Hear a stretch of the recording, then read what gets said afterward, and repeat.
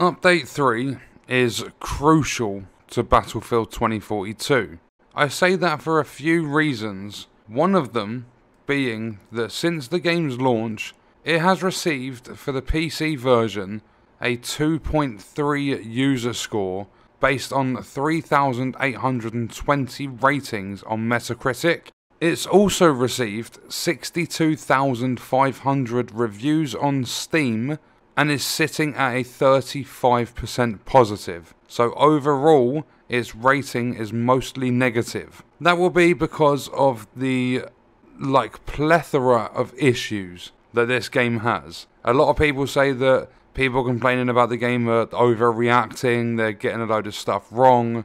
But when you look at the connection, the lack of maps, the lack of weapons, the fact that hovercraft can climb up the side of buildings, the fact they're incredibly overpowered, there was no weapon balancing, and a PP was, like the PP-29, whatever you want to call it, was the most powerful gun in the game. The bullet spread for ARs was dreadful. Some of this stuff has been fixed. Some of it is going to be fixed. There are a huge amount of different issues in this game. And update number 3 has a lot of bug fixes. Like a lot of stuff going on. This game released on the 19th of November 2021.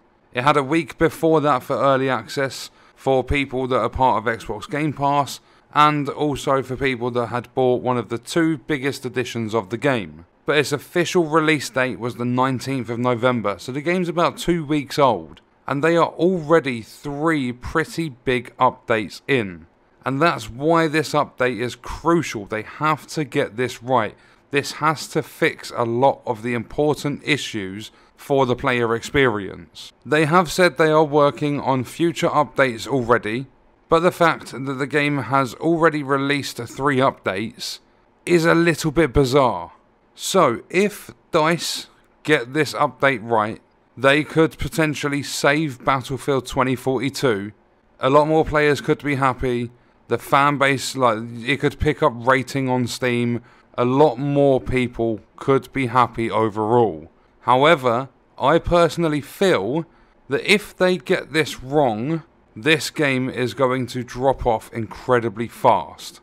Just because if there are still loads and loads of issues that players are facing in every single match, people are going to get bored of waiting around for them to keep posting patches to see if there's a chance of it actually fixing the issues. Another thing that points in the direction of this game flopping is the fact that Farming Simulator 22 currently has more Steam players than Battlefield. Battlefield is a huge franchise. I'm not saying Farming Simulator isn't, but it's got a much bigger audience. Battlefield has a ginormous audience.